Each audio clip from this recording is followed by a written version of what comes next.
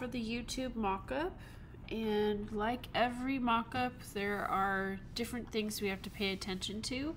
But before we even look at the layers, let's make sure that your group did the group check-in / Creative Cloud check-in, because your ping files should now all be placed here, including your username ping, so that you can all be using the same username, and then you should be able to easily access your picture. So with every mockup, it's all different depending on who made the mockup. So this one is actually not as similar to the other two that I had chosen for the story and for the post. And that's okay. It's just you have to figure out how to edit it a little bit differently. So the first thing you're going to need to do is change the image that goes inside the window. So if you click on that, it'll take you to the layer that says place your design here. So you're going to double click on that, and then you're going to take your YouTube ping, and you're just going to make sure to stretch it past a little bit past the outside, just so you don't get an awkward red border around the edge. If you are doing this and distorting your image, then you need to stretch it, you holding the Option key, so that you don't end up making it look messed up. Go ahead and Command S to save, and now it's inside. It looks really nice. So now we're going to have to go ahead and change the username icon as well as the name. Let's focus on the icon first.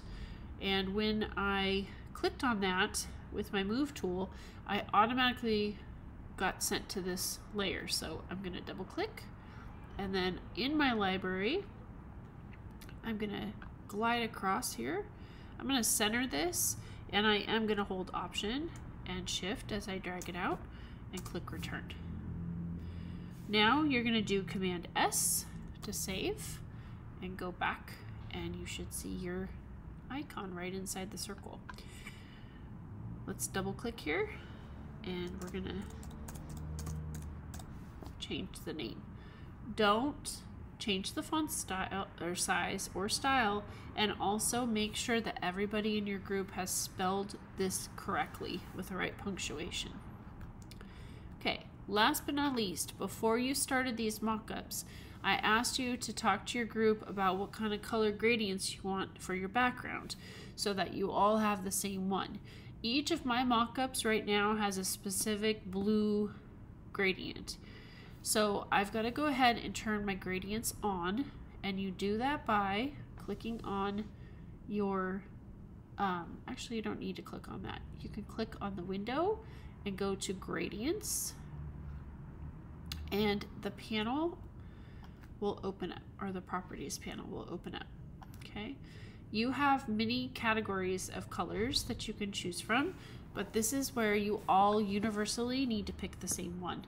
So I'm going to open my blues, and I'm going to rename so I can see the name of this. Yes, that's the one I want.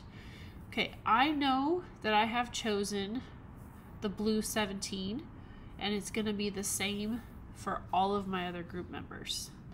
And then I'm going to simply just grab my paint bucket, which is right here underneath the gradient tool. Yours probably looks like this. Go ahead and click, hold that down, grab the paint bucket, and you have your blue selected, and then you're going to click. That's not good. There it goes. Okay. All right, and then you can put that back if you want to. Okay, so it has clipped itself into the original background color, and we are ready to save this.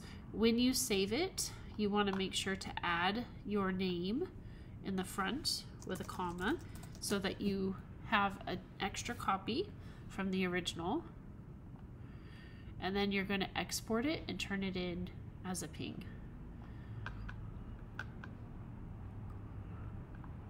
Perfect. Export, save.